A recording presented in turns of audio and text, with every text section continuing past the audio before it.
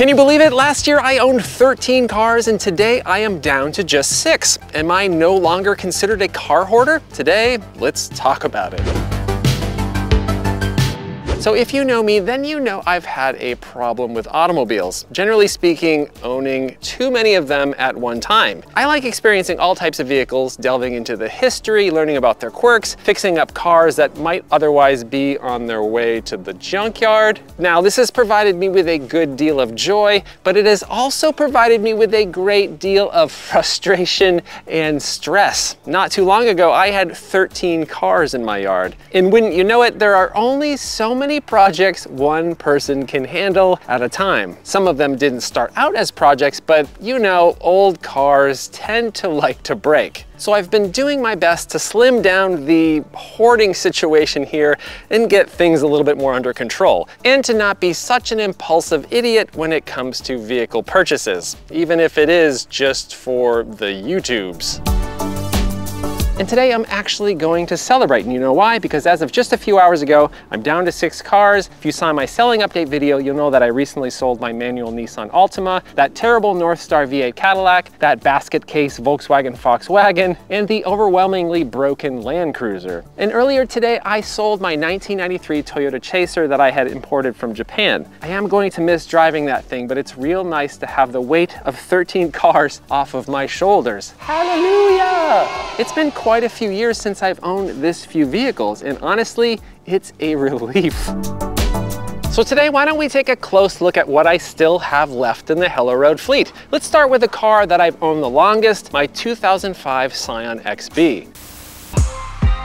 Okay, so I've owned this 2005 Scion XB for almost 20 years. I've never owned a car for longer than I've owned this one. And I've got 229,000 miles on this thing. I think when we bought it, it had like 4 miles on it. So yeah, we've almost driven to the moon in this car. All right, so why did I buy this vehicle? So way back in like 2004, when Toyota started selling this vehicle in the United States, I knew I had to have one. I had been interested in Japanese cars for a long time, and I remember the Toyota BB, which is basically the Japanese version of this car. And when they brought it to the United States, I was like, oh my gosh, I could own a car that is very much designed for the Japanese market. And I know a lot of people don't like how these things look. They're very awkward, they're very boxy, they're very weird, but I just happen to love that it was basically like a very JDM looking car that was now being sold for the US market. And it was about 17 grand out the door. I think the car only cost about 14.5, but yeah, 17 grand out the door. This was the first new car that I've ever bought, and yeah, I still have it 20 years later. Okay, so what about memorable stories with this vehicle? There are so many. I couldn't even list them all. I'd say probably the most memorable stuff is when me and my wife would take this vehicle on long road trips. We drove across the United States countless times. We went to the Redwoods, we went to Utah, drove it through New York City. We used to cart our dogs around in the back. And there's just so many stories that are wrapped up and etched into the metal of this thing that when I started thinking about, oh, maybe I should get rid of this vehicle, it's kind of hard to do that because there's so much like sentimental value here. So what kind of maintenance has this vehicle needed? After 20 years and almost 230,000 miles, almost nothing. This has been one of the most reliable vehicles I've ever owned in my life. And it's pretty insane that it has only required like oil changes, brakes, and tires. There really hasn't been anything else. It's still on the original clutch. But yeah, I've never changed the belts. I've never changed the spark plugs. Even the interior, like it looks brand new almost in here. There's no cracks on the dashboard. The headliner's intact. The seats look amazing. And we're not easy on this car. We've had dogs in the back. We've driven it everywhere and it looks kind of new. Okay, so what have I done to restore the car? The paint, we let this car sit and bake in the hot sun for like almost 15 years, and it was starting to look a little ratty. The bumper was all broken from some incidents that we had on the road. The back bumper didn't look very good. The paint just, it looked awful. So I figured, okay, I love so much about this vehicle, why don't I get the thing painted? So a couple years back, I got the car painted and they did an okay job. And I put some new wheels on it because the old ones were getting all rusty. So my favorite thing about this car is the insane practicality, the copious amounts of interior space with an exterior footprint that is not that large. It's a really, really excellent use of space. I love vehicles like this where you have a ton of interior space, but the car is still pretty small. Okay, so my least favorite thing about this car is, yeah, it's not very quick. It's pretty slow. The turning radius is pretty terrible. The seats are not that comfortable. You know, it's an economy car. Those are all things that I've gotten used to over 20 years of ownership. So there's really not really much about this car that I don't like. you know, I keep going back and forth on this car. You know, I was thinking, oh, I should sell it to try to slim down the fleet. But with everything that I put into it over the years, I think I'm just gonna drive it into the ground and just get rid of it when it finally dies.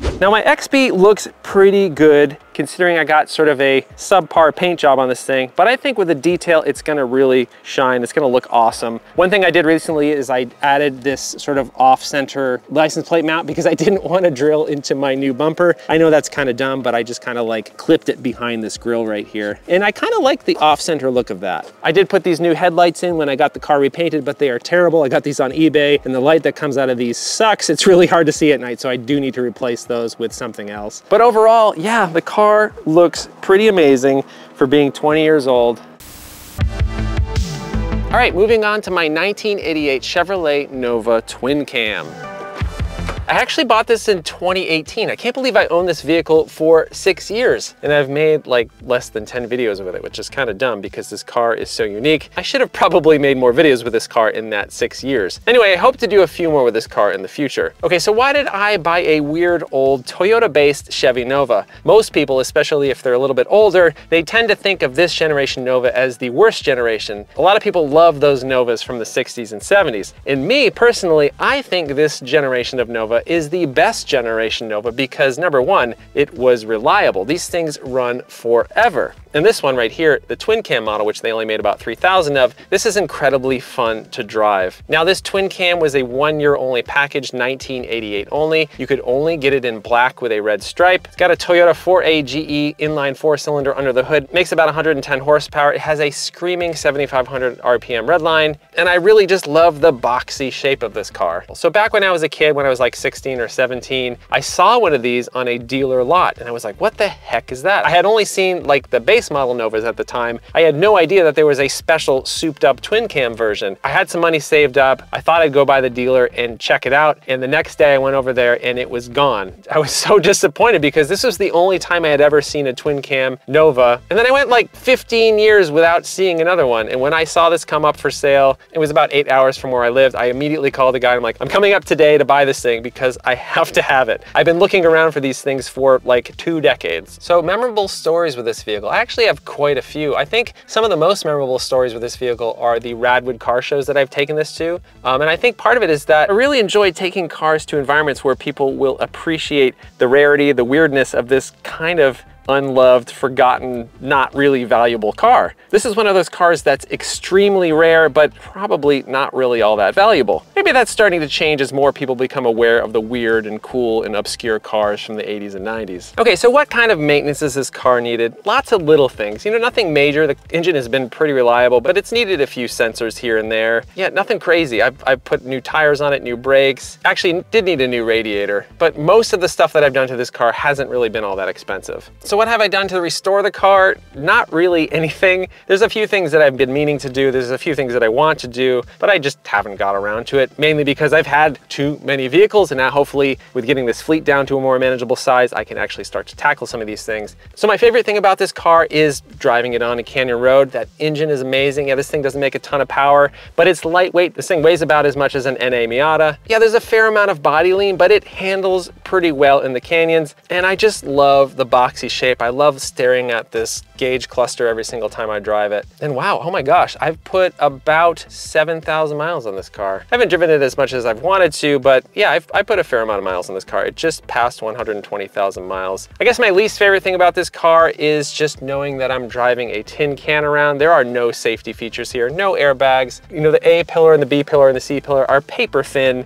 This is not a safe vehicle to drive, but really most cars from this era are not safe vehicles. So anytime I drive it, I'm very hyper aware of my surroundings. I sort of kind of have to treat it like I'm riding a bike. Most people that drive newer cars are desensitized to all this because they have really good safety features. They've got really good sound insulation, got airbags everywhere. So I definitely have to drive a lot more defensively in this car than I would in a brand new car. So what does the future hold for this vehicle? You know, I keep toying with the idea of getting rid of it, but that's only because I've had too many other vehicles that I haven't really been able to spend time with this car. So now that I've slimmed down the fleet a little bit and I sit in this car, I'm definitely not getting rid of it. Maybe in a few years. I'm not sure, but this is certainly one of the best cars that I've ever owned. Okay, so a quick walk around in this vehicle. One thing I did recently is I put some new headlights on it. As you can see, though, it does need a little bit of a detail. It's getting kind of dirty. The paint was never really very good when I got it, and it's only gotten a little bit worse. Kind of getting a little bit of fading on the roof and the trunk. And honestly, I feel like that was because the car cover I had was sort of rubbing against the paint. You know, I kind of regret putting a car cover on this thing. But you know, it needs some touch up right here and right here.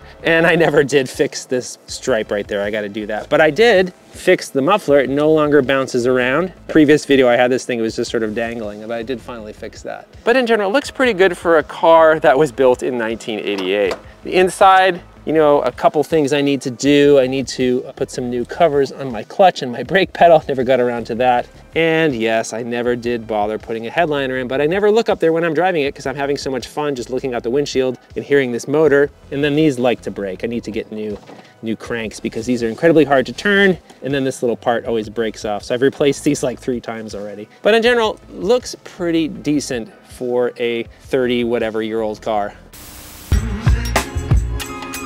I think I got it in 2021. Kind of can't remember. It's right around 2021. So I think I've had this vehicle for like 3 or 4 years, something like that. And why did I buy it? Well, it turns out I didn't buy this vehicle. My friend Adam had this Jeep sitting in his garage. I don't know how long it was sitting there, but he didn't need it. It was in really rough shape and he just wanted to get rid of it. And he said, you know what? I'll give you this car on one condition, as long as when you sell it, any profits that you make will go to charity. I haven't got around to selling this thing yet, but when I do, I'm not gonna make any money on this car because I'm gonna give all of the profits away to charity. And I don't really know why I took it. It's just really hard for me to pass up a free car. I mean, can you blame me, right? And it's a Jeep. Jeeps are a ton of fun off-road, and I never owned a Wrangler before, so it seemed like a lot of fun, even though it needed a ton of work. So my most memorable story with this vehicle is when me and my friend Charles took it to basically a muddy parking lot. I know it sounds so juvenile, but we had so much fun just driving this thing through muddy puddles. Peppa Pig would have been proud. And we just got completely coated in mud. In fact, some of that mud is still in here, even though we did that like a year ago. So in terms of maintenance, I spent a ton of money on this Wrangler. And by looking at it, you probably couldn't tell because it still kind of looks like a piece of garbage. But all of the mechanical stuff has been refreshed. It's got a new radiator, new valve cover gasket, new belts, new hoses, new spark plugs, new clutch, new brake booster, new master cylinder, new clutch slave cylinder. The gearbox has been worked on. So yeah, this is now a very, very reliable vehicle, even though it looks very unreliable. So my favorite thing about this car is how easy it is to drive. I mean, no roof. It's really easy to see out the back,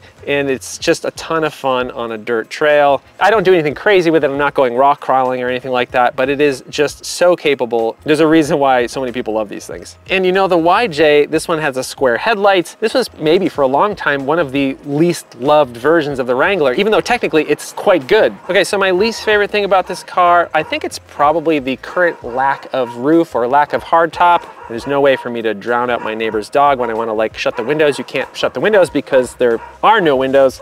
Yeah, so I do need to get a top for it. I think that's probably my least favorite thing about the car right now. All right, so what does the future hold for this vehicle? As much as I love driving this thing around on dirt, I don't really drive it that much. Currently, I'm kind of using it as a truck. I took out the passenger seat. There is no rear seat. And I go to Home Depot and I just load it up with lumber and rocks and all that kind of stuff because it's really convenient to have a vehicle that has no roof. I mean, I basically have almost as much space as a full-size pickup truck because, you know, those have tiny beds now. It's been really useful in that regard. But I'm gonna do a few things. I'm gonna put some new seats in here. I'm gonna fix up these door panels, really clean it up, but I just don't drive it that much. So yes, this one's going up for sale. I don't know when, maybe a few months, maybe a year, I'm not sure. But let's do a quick walk around the Jeep. As you can see, it is pretty dirty, but aren't Jeeps supposed to be dirty? If your Jeep is clean, I don't think you're doing it right. The paint is in pretty good shape. There's a little bit of cracking here, and there's a couple dents here and there, but overall, I think it looks pretty decent considering the age. But yeah, you look inside and you're like, okay, this thing looks kind of terrible. The panels and the doors look pretty bad. The seats are in pretty bad shape. The dashboard looks really rough, but this is a car that should be going off-road. This is a car that should be getting beat on.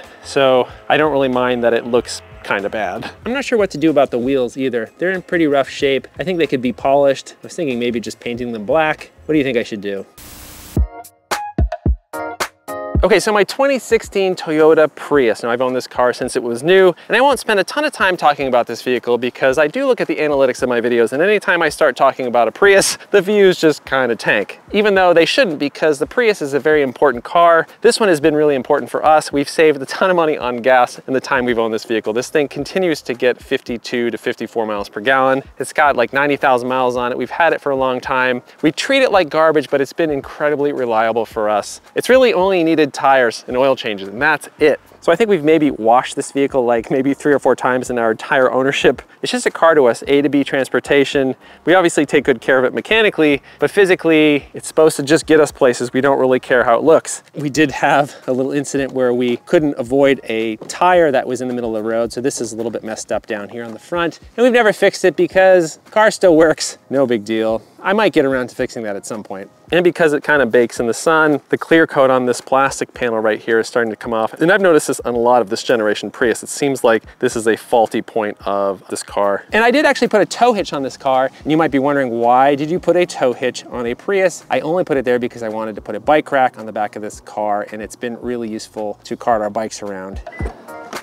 You get in here and you're like, okay, it's a Prius, it's nothing special. And I used to really rag on this car when I first got it. I really was not comfortable in it. And I think a lot of that had to do with the fact that we had a rear-facing car seat in the back, right in the middle for my daughter. And once she upgraded to front-facing, this car became a lot more comfortable because I could actually move my seat all the way back. I actually don't mind driving this vehicle now. Yeah, it's slow, but I just love getting excellent gas mileage. If I'm just carting my kid to school or we're going to the supermarket or something like that, this is a perfect vehicle for this. It's a car that we just don't really have to care about. We don't really worry about too much. I don't care if I get a ding, and I just know that it's a Toyota and it's going to be incredibly reliable, and it has been insanely reliable. And I used to complain about this car, about the visibility. I think I'm gonna take that back because that was sort of compared to my Scion XB, which is like driving a wall of glass. This is pretty bad compared to that, but this is excellent compared to a lot of new cars. I thought this was terrible when this first came out, but a lot of new cars are even way worse than this in terms of outward visibility. So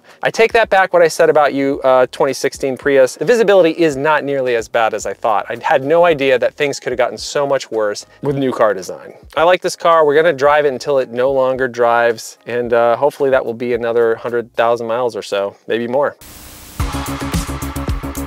All right, we're sitting in my purple 1997 Ford Probe GT. I bought this car in 2020, so I've had this vehicle for 4 years. I can't believe I've had this thing for 4 years. Now, as I've mentioned in many of my videos, I bought this sight unseen at an online auction for the measly sum of $300. It's cost me a lot more than that over the years, but we'll get to that in a second. And like many of my vehicles, I don't know why I bought it. It was just sort of an impulsive thing. I mean, number one, it was purple. Number two, it was a Ford Probe, and when I saw this for sale, I hadn't seen a Ford Probe on the road in like a decade. So definitely a car that you rarely see anymore. So I just kind of had to have it. And at $300, yeah, I knew it was not going to be in the best condition, and it certainly wasn't. But I figured at $300, I can't really go wrong, right? I don't know if that's true in the long run, but I did it. So 1997 was the last year of the Ford Probe in the United States. And a lot of people don't remember this car now, but back in the 90s, there was some love for this vehicle. Early on, it was pretty competitive with a lot of the other sport compact cars back then. But over time, as they made their way to second, third, and fourth owners,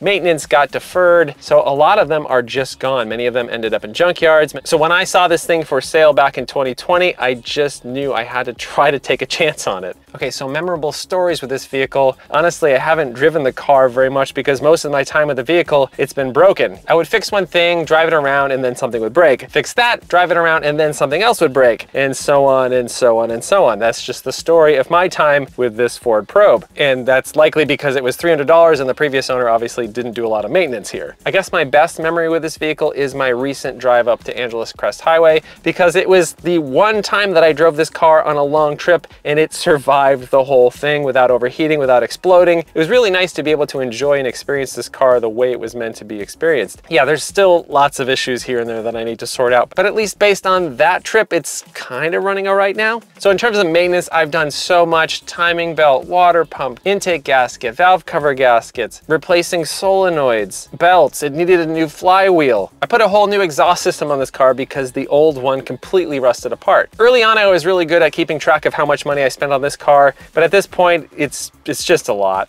I've spent a lot of money on this car, and honestly, I've probably only driven it like 1,000 miles so far. So yeah, 4 years, 1,000 miles, and I don't know how many thousands of dollars I put into this thing, but I should probably keep it for the next 10 years to get my money back out of it. But who knows? This might be a car that I sell soon because, like I said, I'm trying to slim down my fleet. I'm trying to get things under control, and now is probably the time to sell it. You know, I should sell things when they're running well and that I know that the next owner isn't going to get screwed. So this one, as much as I love driving it now that it's fixed, I might end up selling it because I'm glad I got down to 6 cars, but I gotta get it down to like 3 or 4. So what's my favorite thing about this car? I think initially it was just the fact that you don't see them anymore, and it was just nice to own and drive a car that has completely disappeared from American roads. I love the fact that it's purple. I really like the design of this vehicle, but honestly, after getting this thing fixed up and being able to drive it on some canyon roads, my favorite part of this car is the handling. Yeah, it's actually a pretty good handling vehicle considering that it's front-wheel drive. And my least favorite thing about this car, if you've watched any of my old videos about this vehicle, is that engine bay is just so crammed.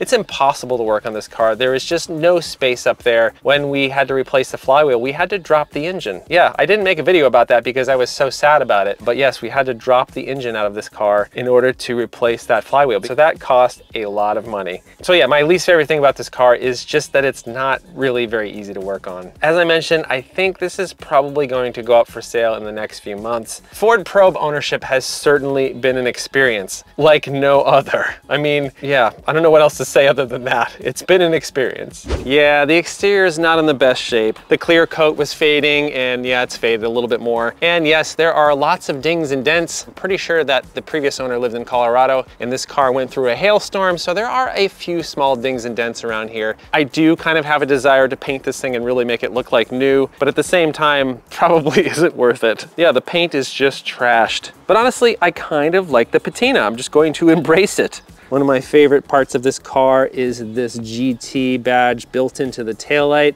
I love that. And the very 90s Probe logo. They knew this was a bad idea for a car name, but they went with it anyway. And the super chrome-tastic wheels. You might not know, but these are directional. So if you get a Ford Probe and you have these wheels, make sure you put them on the correct side of the car. Don't mess this up, future Ford Probe owners. And then looking inside the vehicle, it's in really excellent shape. You would never know that this vehicle is almost 30 years old. It looks great.